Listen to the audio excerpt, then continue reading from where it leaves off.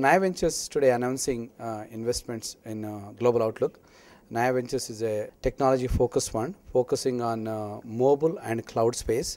It's a $50 million fund, and we are happy to associate with the Global Outlook because Global Outlook has achieved some amazing numbers this year.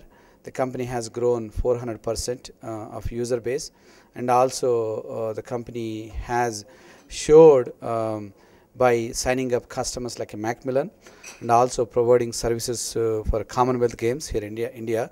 Now the company is launching these services for other markets like UK and US. So the company already has Global Outlook, already has been providing services customers in the US market and also in the Middle East. But now by having a team for in the sales and business development, we feel the company will achieve its numbers what we are expecting in the 2012 and 13 fiscal year. The main reason we are investing, we feel, is a good investment for us because Global Outlook is in the right space, especially as like a software as a service business has been growing, and it is going to grow into multiple folds because of main reason.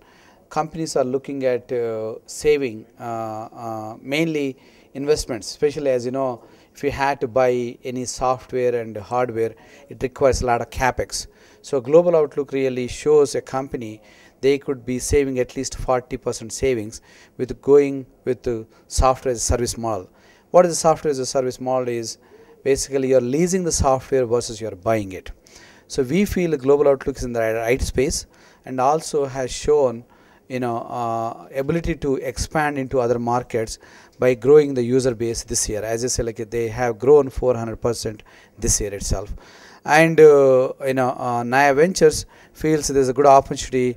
We could really double or triple our investments within the next 2-3 years. So we have committed, the company already raised close to $2 million from other investors, and we are the first time Naya Ventures investing Global Outlook.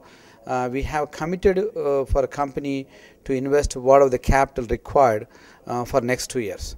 Not only Naya Ventures, maybe other investors also may be investing as fund required. I would say like this is one of the first investments where the company is in the growth stage.